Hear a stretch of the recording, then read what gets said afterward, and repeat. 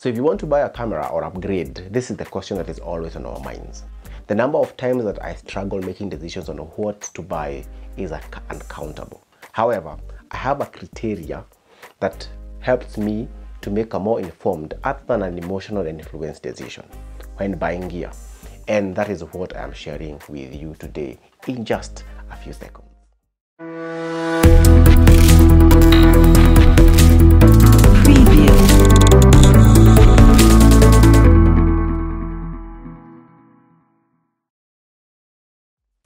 If it's your first time for you to be on our channel, welcome, and we would like to know where you're watching us from by commenting on the comment section below. And if you are our subscriber, we are grateful for your support and welcome to our today's episodes. So if you have not subscribed, please, the red button is yours to smash, to slap, to hit, whatever you want to do with it. Now, when you do that, do not forget to click on the bell icon so that you cannot be passed when we release a new video. So just click on the red subscribe button and the bell icon and you won't miss our next tip and tricks video. So in this channel, you, our audience, are already photographers or aspiring photographers. Now we have a rule of not being gearholic.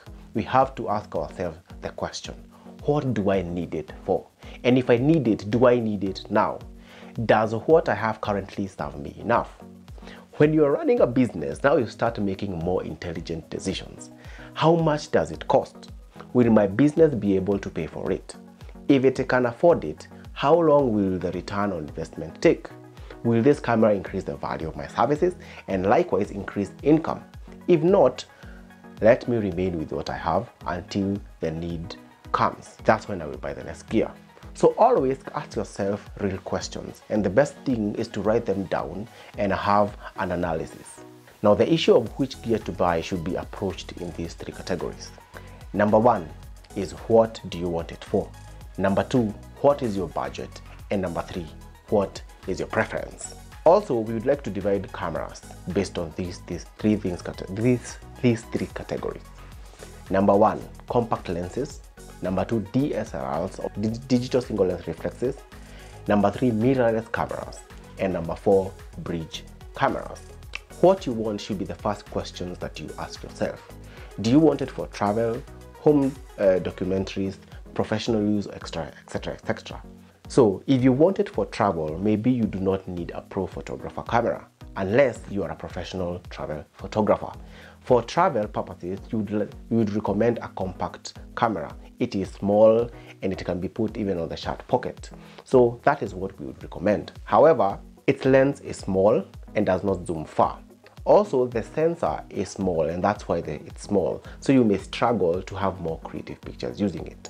If you want more zoom power on the lens, you can upgrade from a compact camera to a bridge camera. This is like a compact, but it has a more powerful zoom lens. Now, for it to be able to have this more zoom power, it is bigger than compact camera, but then it works best. It works better.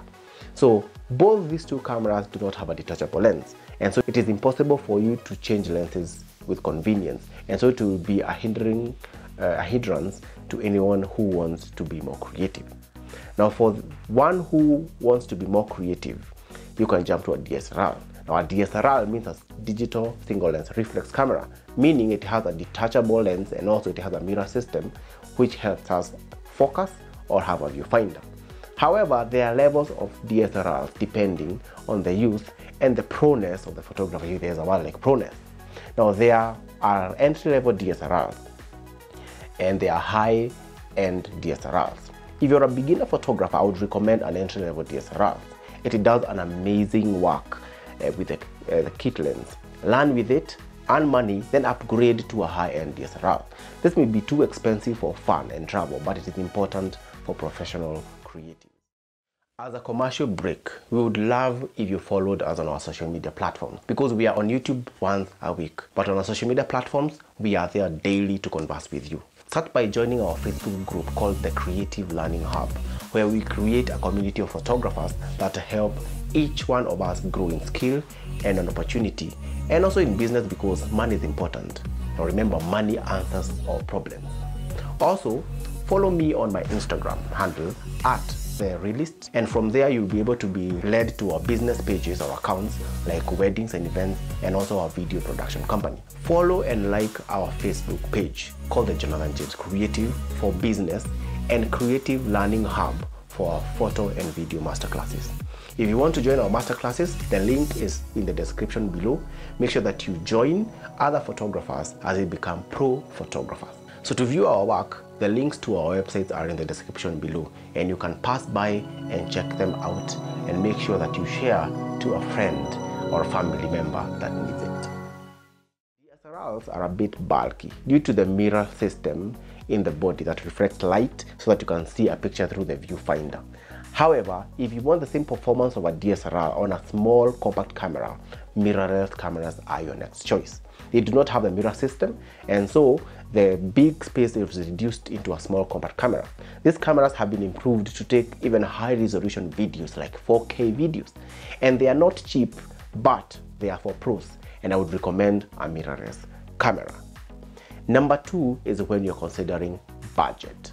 Now this is the simplest way to determine what camera to buy, because you cannot buy beyond your pocket. Now if you have a budget of, for example, $50 to $200, then a compact camera will be the best choice for you. You can get a very good compact camera at that price range. If it is $200 to $400, then a bridge camera will be the best next option. That is when you want a better zoom, range, and a stronger lens.